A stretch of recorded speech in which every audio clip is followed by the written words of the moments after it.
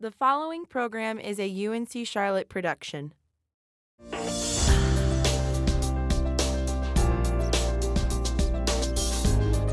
Welcome inside UNC Charlotte.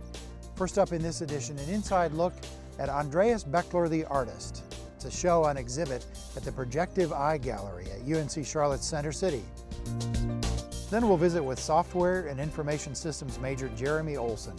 He's grown his company, Tappity, and recently partnered with Sonico Mobile to create the translation app Languages.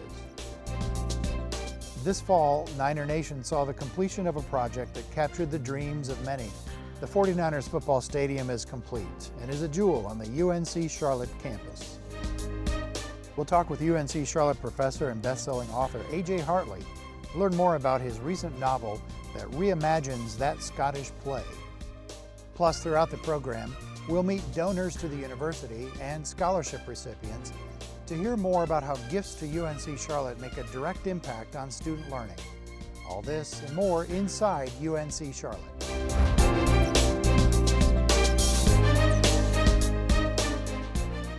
Andreas Beckler is a significant participant in the local and international arts community, not just as a collector, but as an artist himself. Now at the Projective Eye Gallery in UNC Charlotte's Center City, you can see the exhibit Andreas Beckler the Artist, a retrospective of his work concentrating on his motion studies, landscapes, figurine works, and self-portraits. Inside UNC Charlotte was invited to bring our cameras into the artist studios for a preview of the exhibit.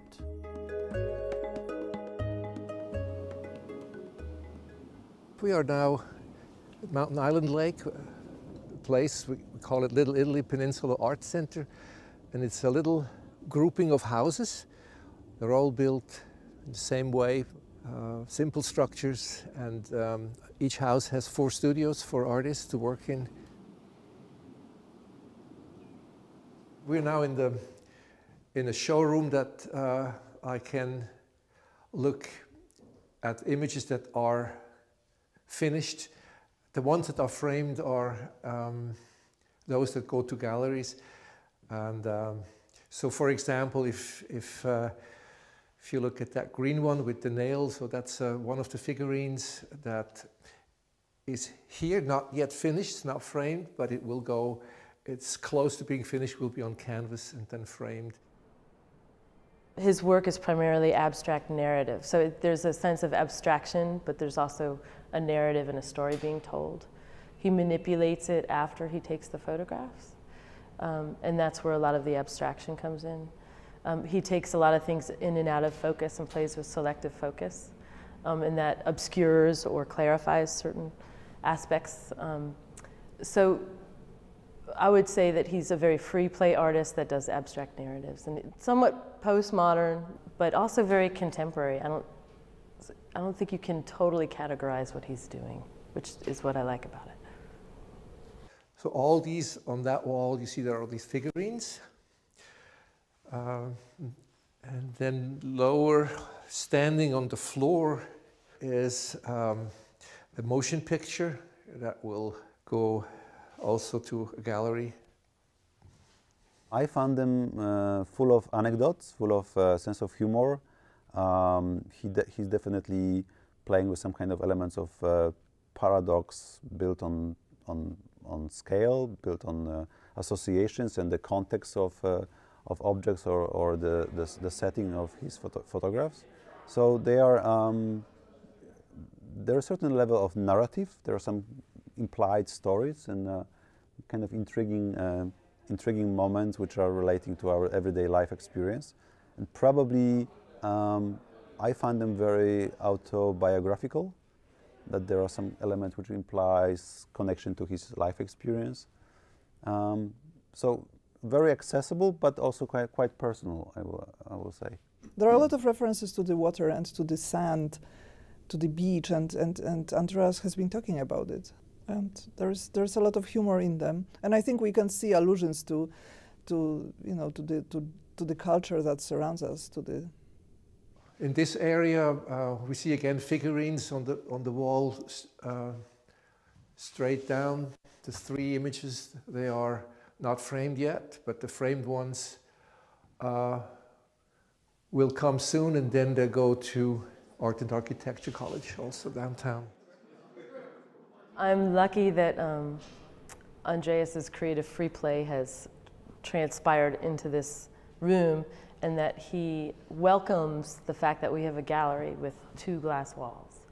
And he's, as you can see behind me, he's playing with that. So he's using the natural light and the architectural elements of the room to expand his work in a more of an installation way, which I think glorifies it, really, and our space. So it's a mutually beneficial situation. Yeah, this is an uplifting image for me. It shows a girl that walks into spring, and for the gallery of UNC, we created a special installation on fabric for the window that goes to the street where the gallery is. So it will be a collection of manipulation of this mother image, what I call it. This is derived from a series of shots with the idea of this girl in spring, and from this we took elements to create these curtains for the gallery. Nature is always a big part of his work. That's kind of one of his, it's at the locus of everything he does, I think. And then he manipulates nature and creates these settings and these little narratives. These images here are winterscapes from Switzerland. Was a lot of snow, and I transformed them into these stretched landscapes. Andreas is extremely humble, extremely private, and Gentle. very gentle, very generous, and very selfless. And I don't think I met anybody like that in my entire life, actually. He's very unique. My creative process is not thought out, it is picked up. It's there, and then when I have the chance to photograph it, then that's the first step has been taken then. And then from there it goes to the computer, and then to one of the medias that I can print it on, or it will be rephotographed again, or I take an image that is now a 2-dimensional picture, for example, and take it with me and go to the lake and put it in the water and put some sand over it and start all over again. So it's very often it's just a wonderful playing with what is around me. It's really exciting for the Center City Projective Eye Gallery to have him here, mostly because we're kind of uncovering all the art he's been doing the past 10 years that people haven't seen. And so we're just elated to have all of this artwork shown to a lot of people for the first time.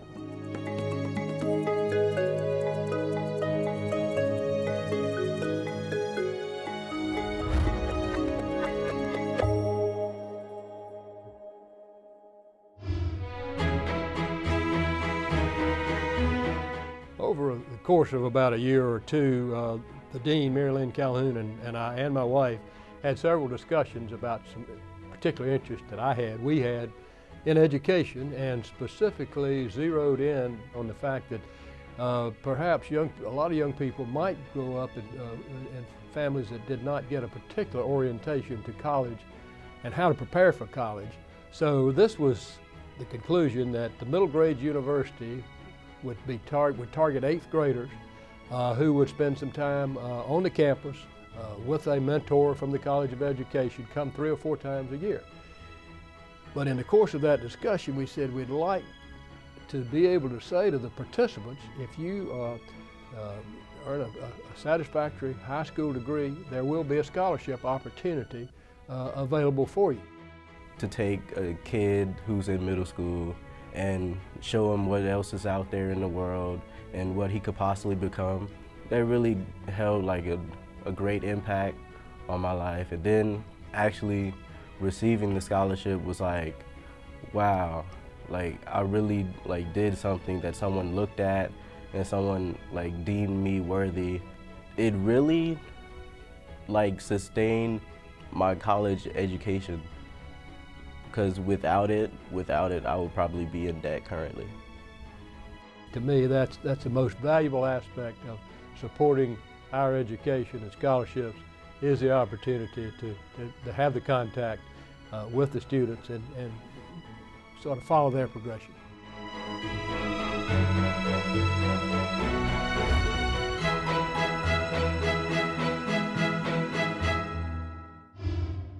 Jeremy Olson is a software and information systems major here at UNC Charlotte. In 2011, he won the Apple Design Award for his app, Grades. Since then, he's grown his company, Tappity, and recently partnered with Sonico Mobile to create the translation app, Languages. Languages is an offline translation app. One thing that Sonico, our partner, realized is that over half of their 30 million users, over half of their queries were for single words.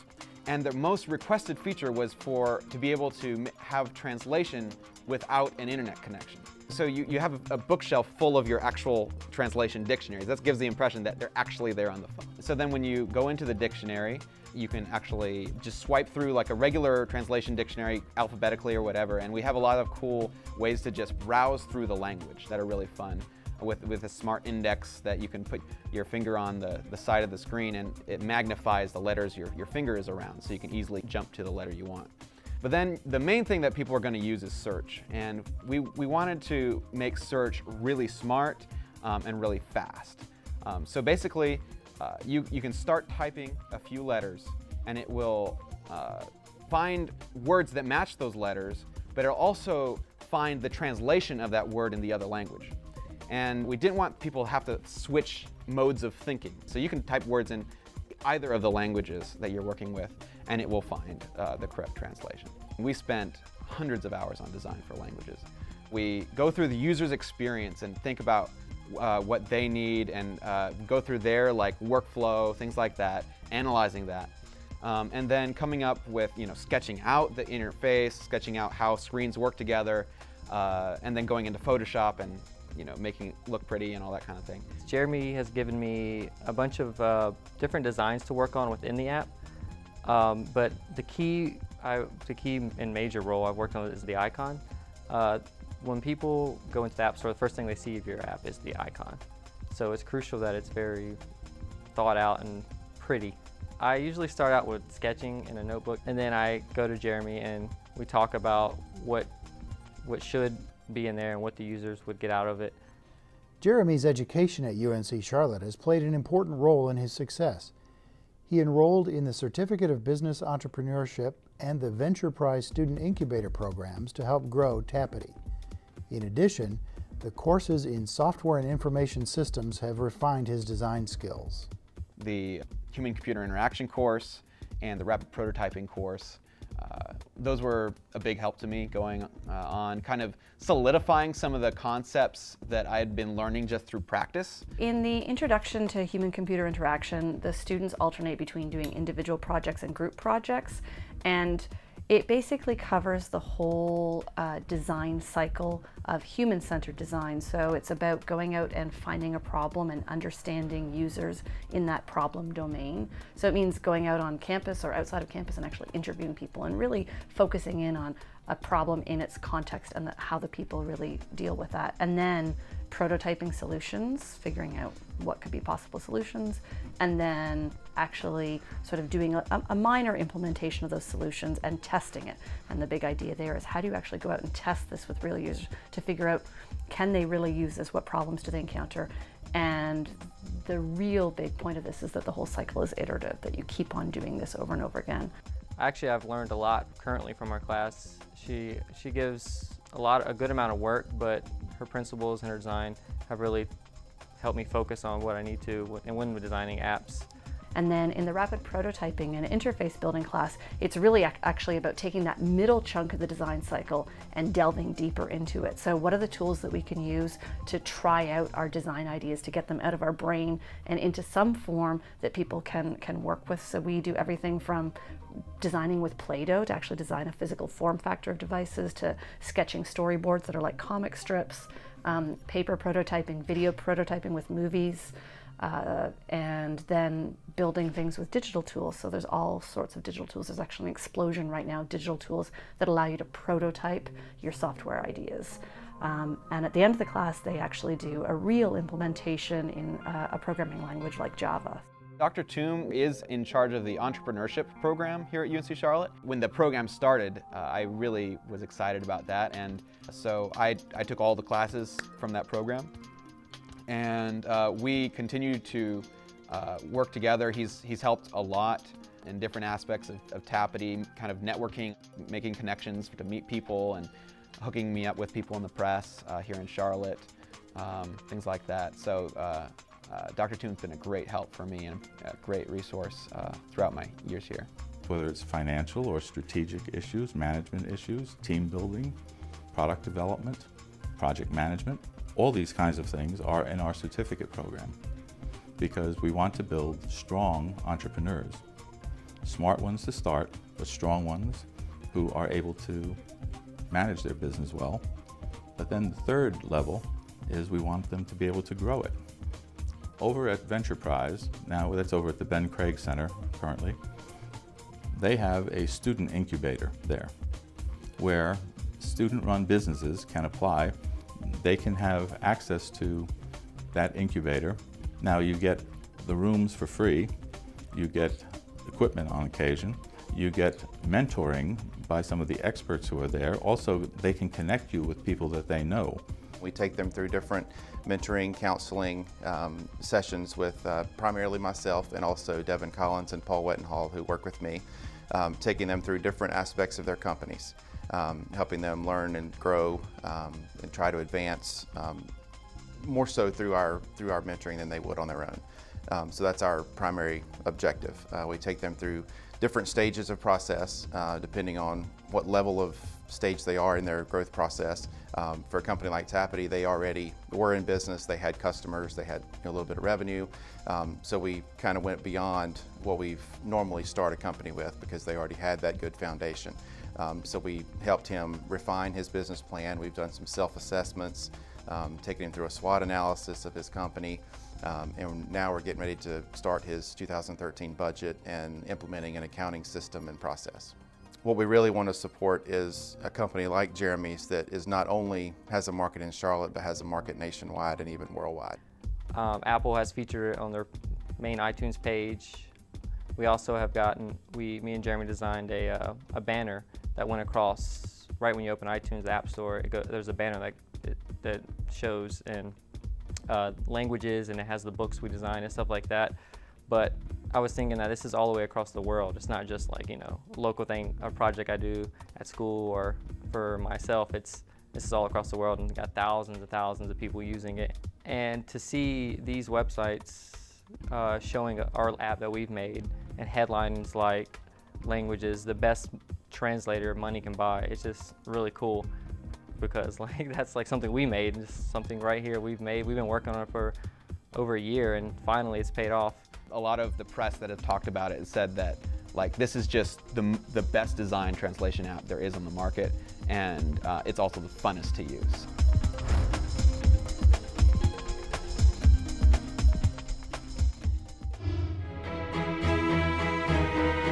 My father was always very interested because he only went through the 8th grade, so he was very interested in other people being able to do better than that. And so this was one of the things he left in this foundation that he started in 1996. Well, it's very rewarding, and it's just wonderful to be able to meet these young people and have a little conversation with them, help some people out who might not be able to obtain that further education. When I finished my master's, I wasn't sure what, I knew I wanted to do a PhD, but I wasn't sure if I wanted to stay here or go somewhere else. And obviously, funding's a big part of that. And this gift really made it possible for me to stay here and continue doing work within the Charlotte region that I love. So it's great to know that I have that security of that funding, and I don't have to think about that, and I can focus my time on my studies instead and on my my research, and that's the difference it makes, and it's a huge difference. I think that graduate research and graduate education are really important in a lot of ways. I know that the type of research I do does have effects on our local economy and the city of Charlotte. And so I think that investing in graduate education is a great investment in your city or your state. You know, that's just a really good thing to do, and it's just a very important thing to do.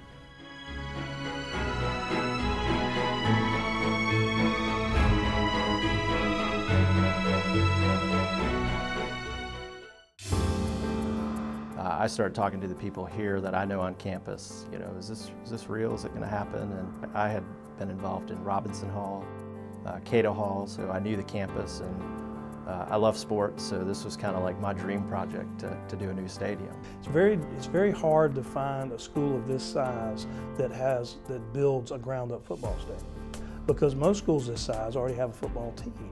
And they don't, they may add on to their stadium, but they don't build a new one. So most schools that are building one are much smaller than this university. So to have the opportunity to get to go in and do that, I mean, it's truly once in a lifetime. Yeah, that was interesting because it's the first time I've been on the inside of building a facility like this. You know, we opened the facility at Marshall University back in '91, and we just kind of moved in there. We really didn't have anything to do with the process, and this was a lot, you know, this was a lot more fun because they would ask my opinion on things, and sometimes they would do them, sometimes they wouldn't, but at least you were involved, so it was kind of fun from our end.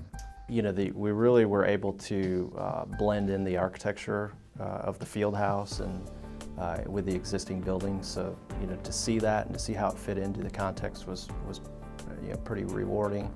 The press box was kind of a unique challenge because we kind of call it our Dr. Jekyll and Mr. Hyde building, because one half kind of responds to the architecture of the CRI campus, and then the other half, you know, wants to be as open and visible to the playing field. So that was a pretty unique challenge. You know, we haven't done a building like that that's kind of two-sided. So to see that actually come off was pretty exciting. Come out of the tunnel, there is a capstone over the arch where you come out of the tunnel that has the Niner logo etched into the capstone. And I always show that to people, and that's one that I think a lot of people will walk right by.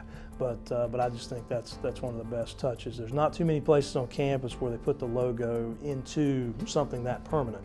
And I love the fact that it's right there, and that every time the players come out, that's what they're going to come out under. I was here for the scrimmage a couple weeks ago, and that was another cool experience to see actual fans in the stadium. I mean, you know, I was talking to the coach after the scrimmage, and he was saying how loud it was. And I think, you know, because everybody's so close to the stadium, I think the atmosphere is going to be pretty energizing. That was a big day for all of us, not only the players, but us as coaches, to walk out there and, you know, kind of get a stand out there and take it all in. And I always think back to, you know, like when we won the ACC championship at Wake Forest and beating Boston College that night. And you just understand there's a lot of memories out on football fields that you get a chance to do things that hadn't been done before, and to just kind of stand out there and think about there's going to be a lot of, long after I'm gone, there's still going to be a lot of people, you know, having a lot of great memories out on this field. And so that's fun to think about. It's truly an honor and a privilege to get to do it. Our whole team is extremely proud of it. I'm particularly proud of being an alumni and just getting to be a part of it.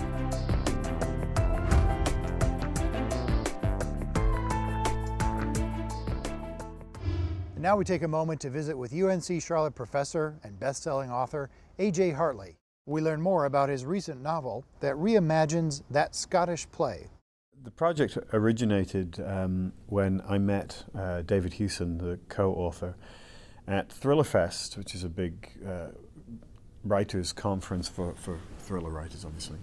The idea of taking Shakespeare's story as a story set specifically in medieval Scotland, but retelling it as a thriller and doing all the things that you can do in a novel that you can't do with a stage play.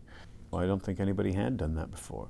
And one of the things that we really wanted to do with the novel was make the battles and things that you hear about in the play, because you don't really see much. There's a little at the end, but you don't see a lot of combat. Well, we wanted to really show that. And I have experience, because I write fantasy as well as thrillers, writing big battles with swords and horses and all that kind of stuff. So we immediately got excited about the idea, and David had been talking to the head of Audible, who had expressed interest in doing some original audio projects. And when I heard that it was going to be Alan Cumming, of course I was delighted, because he's just a terrific talent.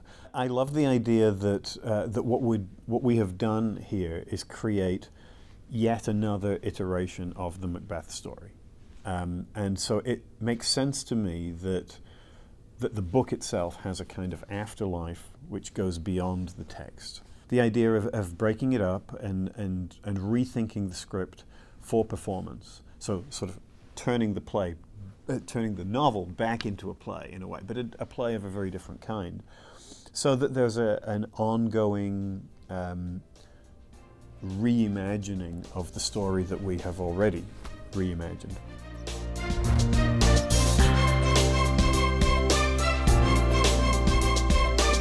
Thanks once again for joining us. You can see more on the web at inside.uncc.edu, and all of our segments are on YouTube. In the meantime, we'll look forward to seeing you next time right here inside UNC Charlotte.